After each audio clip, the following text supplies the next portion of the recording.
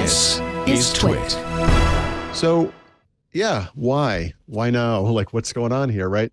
The last time we saw Panay was back at Build 2023 in May, which I think everyone, whatever one thinks of him, because this guy was, of course, divisive. Some people thought he was the greatest presenter in the world and a great advocate for Microsoft hardware and software. Others thought he was awkward and weird, and you can make your own decision on that one. But his session, or his bit of the Build 2023 keynote was one of the weirdest things I've ever seen in a Microsoft event ever. He was off kilter. It wasn't just awkward and weird in his normal fashion. It was, something was wrong. And I eventually, I can't say discovered, I based on the information provided by a source, I wrote about it, and we would have talked about it in the podcast, this notion that at the very last minute, all of his news items were taken away from him by Satya Nadella, who wanted to have all the announcements, because this was their big AI kind of coming out party for developers and also for strategy. And my understanding, my belief is that he was supposed to be the one announcing the information about Windows Copilot and everything that was happening on the client. And when you strip that part of his talk out, you are left with nothing. And this guy, again, everyone has their opinions, but the one thing I think is an objective truth is that he was not very good with off the cuff type situations.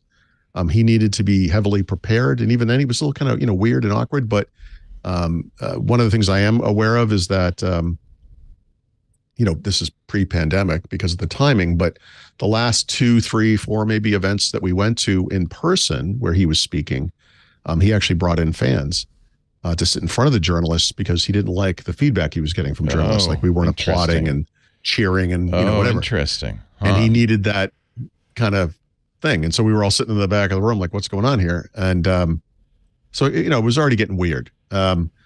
So that Build 2023 appearance was a disaster, no matter how you slice it. And of course, the question you have to ask yourself is, did that have anything to do with this, right? Was that the beginning of, wait, what's going on here, or whatever? And right now, my sources are indicating no, so that those things had nothing to do with each other. I don't know. So apparently he's landing in Amazon devices. Apparently he's maybe leading the devices part of that.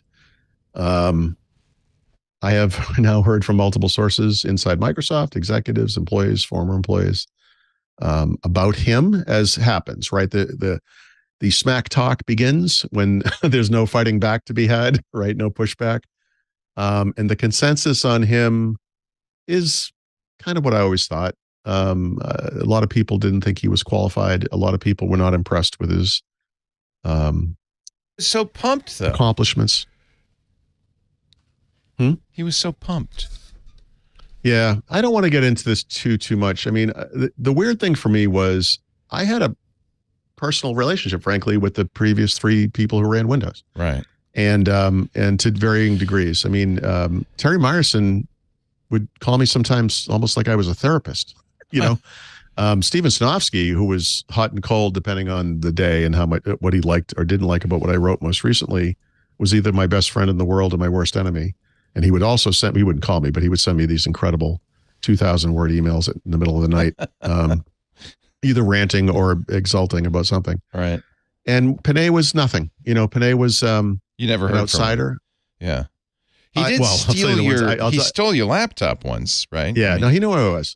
So I have a few Panay stories, but he, you got to remember, and this is the thing I never quite understood, right? So this guy came to Microsoft to design mice and keyboards. That's what he was doing. And so how he went from that to creating a computer and then convincing Steven Sinofsky that this thing made sense, and then Steven Sinofsky going to Ballmer and the board and being rejected multiple times before they all finally agreed it was the right idea, and it wasn't, but whatever, is one of those crazy stories that, I mean, just I feel like there's a crucial detail I'm missing, some insight, that he has this capability or skill that I'm not aware of that but for him, okay, so he runs Surface. It's okay. It's a hardware line. It's kind of a small thing. Obviously very controversial when they first came out with it. But when he took over Windows, I just, bringing that amount, that type of, or his style, how do I say this? I'm trying to be diplomatic here. It was kind of form over function, frankly. Yeah. I often joke with this with Satya Nadella, which is really unfair because he's an engineer and a very smart person. But I would joke about him that if you took one of his speeches and put it into Word and had Word condense it down to a synopsis, it would come up with nothing because there was nothing said. And I really feel like that was kind of what Panay was all about. He was he never really said anything of substance and never really did anything of substance. And I think you could be very critical objectively of all the boats that Surface missed, all the technologies they let slip, every single time came out with the last generation processor right as a new one was coming out. Do you think those were his decisions? He led the group. Yeah. I mean, I'm sure there were factors that contributed to this, pricing, cost structures that he had, couldn't do anything about, I'm sure. Yeah. But, I mean, that's a big battleship that, it's hard to...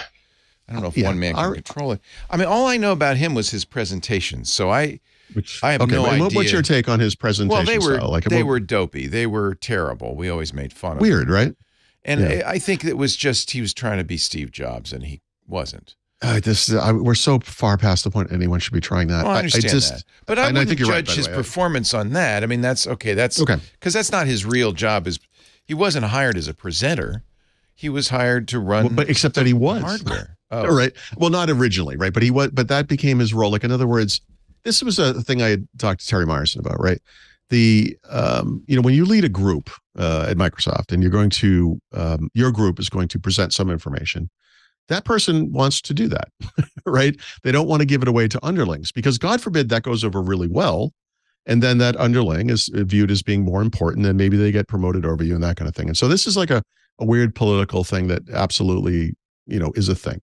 But I think the thing people need to sort of understand about Microsoft and public presentations is that they have a business inside of Microsoft that teaches executives and other people how to speak publicly.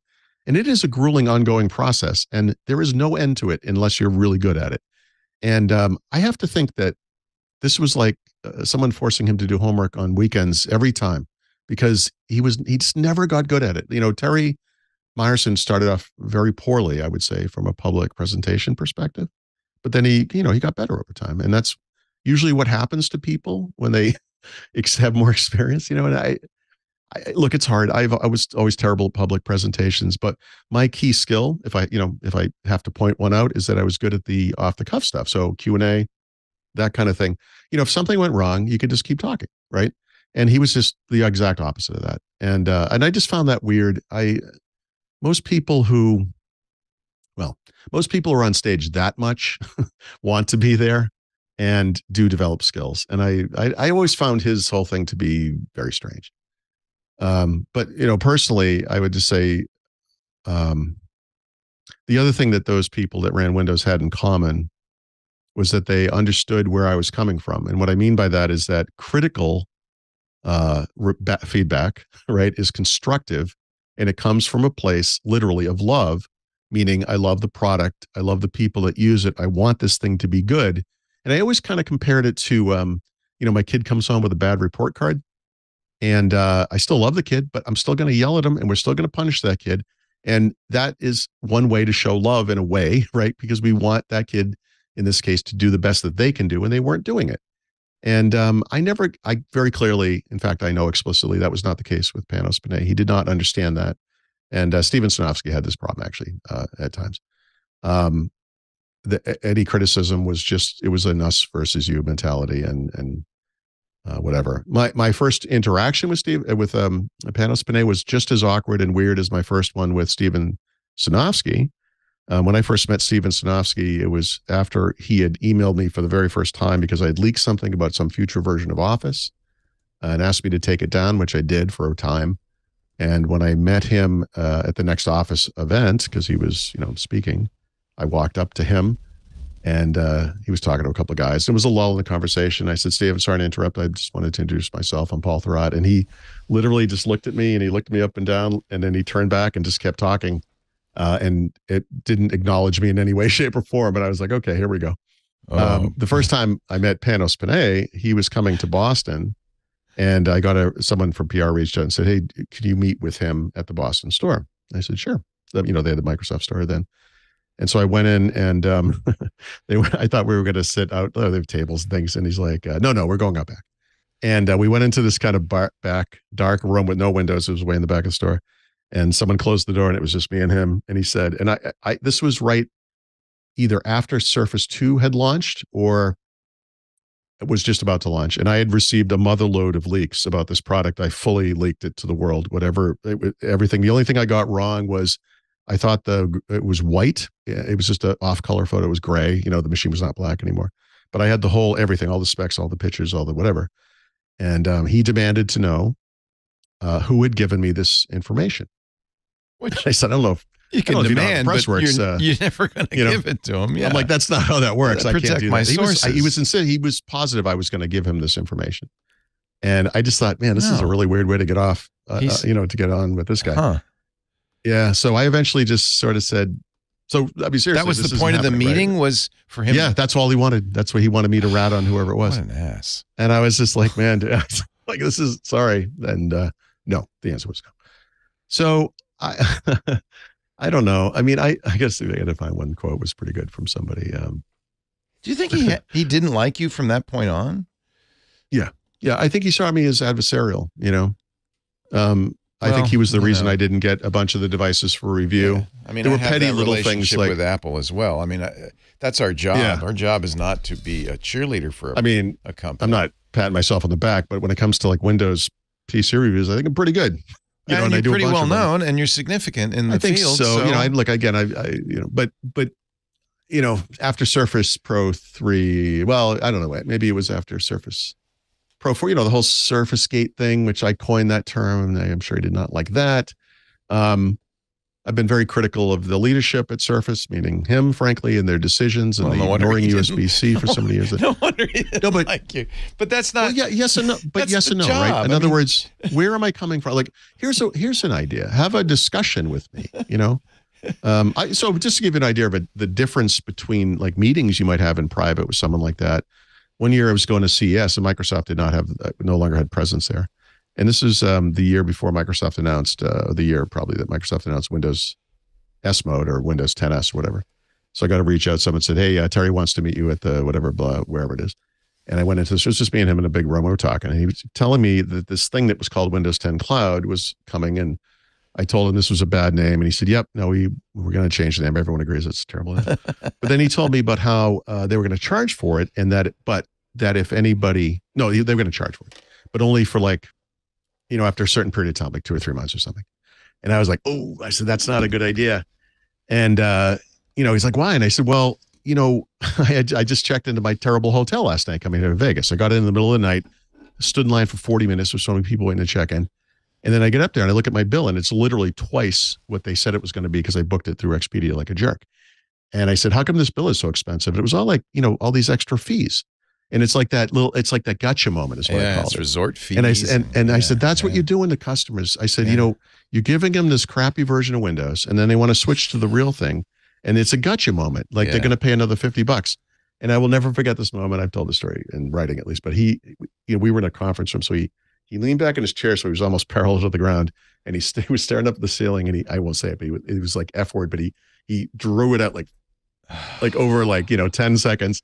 And I'm like, Terry, come on. I can't be the first person that came up with this idea. Like this is, whatever. But anyway, they changed it. And the way they changed it was they extended the time. And then they secretly said, we're never going to charge anybody. Like we're not going to charge for this because it would be that gotcha moment, right?